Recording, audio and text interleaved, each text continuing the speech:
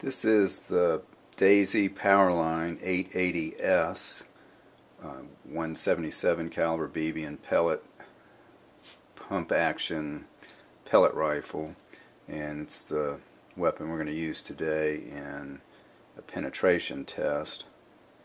You can see the red dot sight that I use because of vision problems, which are attributable to old age. Using reading glasses for a scope is just about impossible. So I had to switch to a red dot scope, which works absolutely perfectly, especially once you have it sighted in. You just put the dot on the sight, you've got good peripheral vision since both eyes are open, and you squeeze the trigger.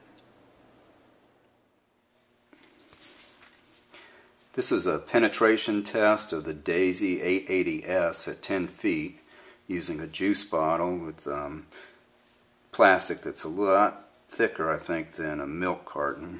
I'm using 11 pumps. It's a Crosman Copperhead hypervelocity hunting pellet, and the sight is a Tasco red dot.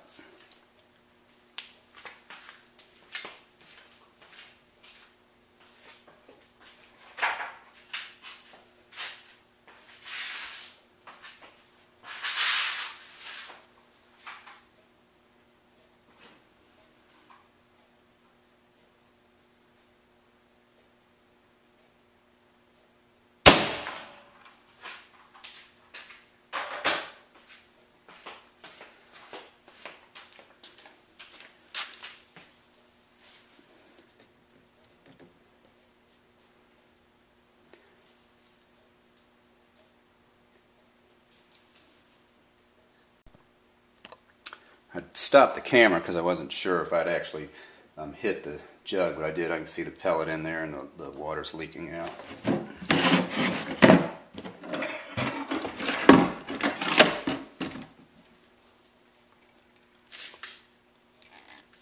You can see the pellet right here.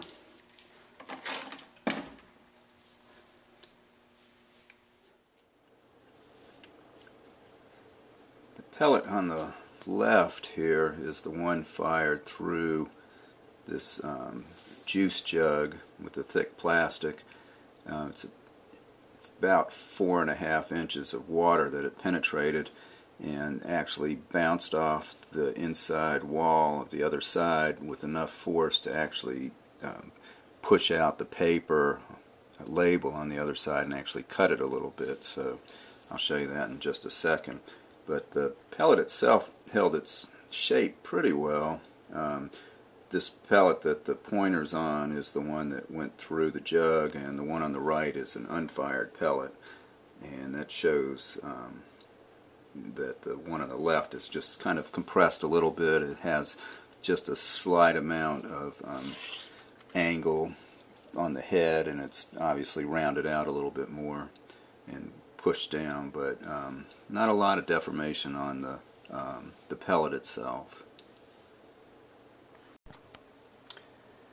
This is the mark that I made on the juice jug to use as a target, and I guess because there was a little parallax in me shooting a little bit to the right. Anyway, this is where the pellet actually struck, and like I said, it went all the way through, struck the back side of the jug, and then I'm not really sure if you'll be able to see it on this view, but it actually right about here on the word vegetable pushed the plastic out enough to tear the paper and make another dent on the inside. So that's pretty good force. You definitely want to be careful with these things because they are definitely powerful enough to put an eye out, and certainly can penetrate skin, but they're also a lot of fun. Anyway, I hope this is informative and showed you a little bit of the power. Next time I'll just use the standard 5.5 inch milk jugs filled with water.